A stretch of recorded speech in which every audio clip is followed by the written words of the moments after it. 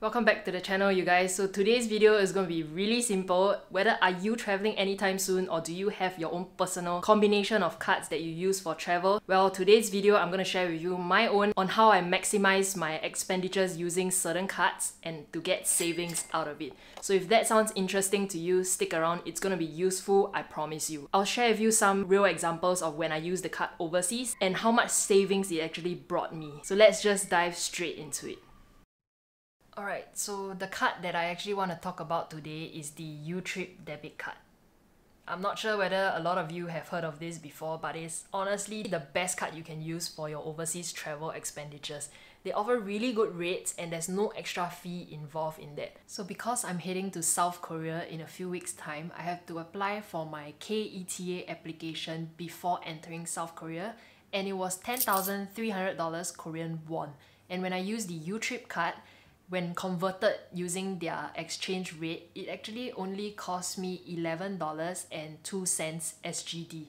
The rate was 934.66 Korean won. When I compared it to the real-time exchange rate at the money exchanges, as of today, it was between 934 to 938, which is exactly the same using the YouTrip card. And I guarantee you, when you use your credit card, the rates are going to be way worse than this, and you also incur a fee called the DCC fee, the Dynamic Currency Conversion Fee, that your banks will charge you for using the credit card and paying for it in their local currency. Try not to use a credit card when you pay for things in Korean won or in whatever country's currency that you're going to visit, but pay for it using the YouTrip card or any other company that actually offers such exchange rates. Right now, I'm only using the YouTrip card. That was one of the examples that I recently used. Another example was when I went into Johor Bahru.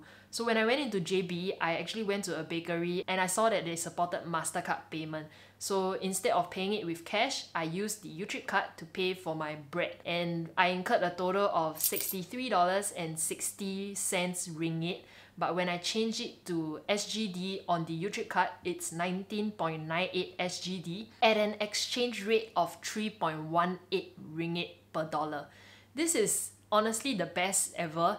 When I was exchanging my currency earlier that morning, the rate that I was given was 3.17, but on YouTrip it's actually higher than the money exchanger that you would get. This is why I'm putting the point across that using the YouTrip card, a card that gives you foreign currency exchange on the app itself, is so convenient and it's such an easy way to actually save some money. I just gave you two examples of how I actually use this and how much the exchange rate offered on their platform is actually so competitive. If you are considering to sign up, I do have a referral link down in the description box below. You will get $5 and I will also get $5. No obligations. You can also go directly to YouTrip's website and sign up with them. You don't have to use my referral code, but it's right there down below if you need it. Next up, let's talk about topping up the YouTrip card and how you can earn cashback just for topping up into the YouTrip card.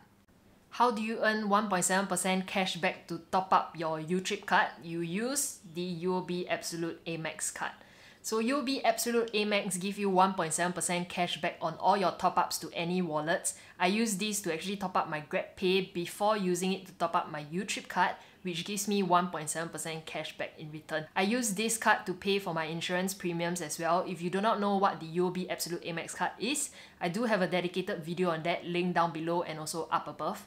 That's my way of earning 1.7% cashback and how you can do it as well. With top-ups, it's easy. With every top-up, it's $20 minimum. The maximum that you can do per day, if I'm not wrong, is $5,000. So unless you're buying like luxury products, then that's another story. If you top up using a Visa card, you will incur a 1.5% service fee. So if you want to avoid doing that, make sure you top up your YouTrip card using a MasterCard instead of Visa. And if you're wondering, Demi, can I use that card to withdraw money overseas at an ATM? Yes, you can. YouTrip allows you to withdraw money at an ATM that supports MasterCard. So go overseas, find an ATM that supports MasterCard and you can withdraw with a fee of $5 per withdrawal. So when you withdraw at an ATM, they actually charge you a withdrawal fee of $5 SGD. More details, I'll link it down below at their FAQ page. Don't have to worry if you're going overseas like me for an extended period of time, don't have to bring so much money, but you can use their competitive rates that they offer, pay a $5 one-time withdrawal fee, and it ensures that you don't get pickpocket, one other thing, and all your money is gone. That for me is an extreme perk because with my current travels that is coming up, I'm actually going away for 1 or 2 months and I don't have to bring so much money with me and be worried that someone might actually pickpocket me or I might lose the money along the way. So with the YouTrip card, it actually allows me to actually withdraw at an ATM, and that is the convenience that I love about YouTrip. Yeah, so all in all, that is my video on YouTrip. It is my recommendation for anybody who's traveling overseas and you don't want to bring so much cash with you. Even if you're not traveling overseas, you're paying for things in foreign currencies, use the YouTrip card. The YouTrip platform actually gives you really competitive rates, and also some platforms gives you cashback on your spending if you use the YouTrip card. I know Agoda is a partner with them as well, so means that when you spend on Agoda's platform and you pay for it using the YouTrip card, you get cashback for that as well. So on top of getting 1.7% cashback using the UOB Absolute Amex, you can use the YouTrip card on top of that and earn another cashback from spending with Agoda. So that is another perk as well. If you have any questions with regards to YouTrip, leave them down in the comment section below. I'll find it out for you, or I'll tell you based on my experiences.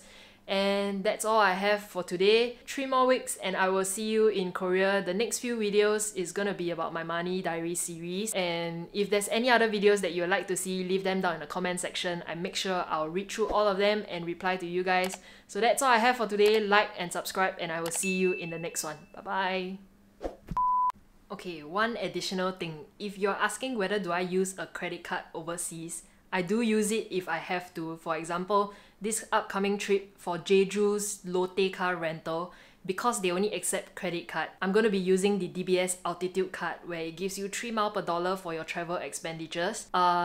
If you're interested in that, leave them down in the comment section below. I'll do a video on that. Yep, that's all I have. Bye bye.